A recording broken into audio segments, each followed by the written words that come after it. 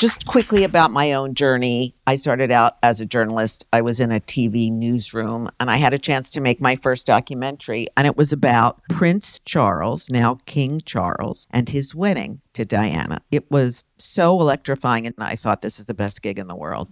And I like to say that that was before documentaries were cool. But now documentaries are essential. And they're essential in countries where there is no freedom of the press, like Russia, and in countries that are war torn and we don't always get the full story. And we certainly rarely get the human story of the people on the ground and what happens to them in the aftermath.